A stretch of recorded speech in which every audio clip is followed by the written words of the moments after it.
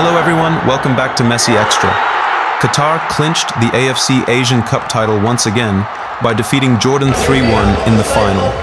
Akram Afif was the hero of the day, scoring all 3 goals for Qatar via penalties, which helped him secure the Golden Boot for being the tournament's top scorer with 8 goals. His performance was outstanding, and these goals were crucial in Qatar defending their title successfully at Lusail Stadium. Jordan put up a strong fight, showing great resilience. They even managed to get a goal back in the second half through Hassan Al-Haydos, which brought them back into the game. However, Qatar managed to hold on and extend their lead, thanks in part to the controversial penalties awarded to them.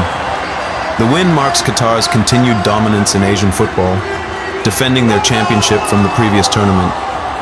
Both teams entered the final with a lot to prove, especially Jordan, who had been seen as underdogs throughout the tournament. Their journey to the final was a remarkable story of overcoming the odds, highlighted by their victories over stronger teams like Iraq and South Korea. Qatar, on the other hand, aimed to bounce back from their disappointing performance in the 2022 World Cup and did so impressively, showcasing their strength and unity as a team. It was an all-Arab final that drew a lot of attention, with both sides looking to make a statement. Despite the competition, the respect between the teams and their coaches was evident, showcasing the brotherhood and competitive spirit inherent in the sport.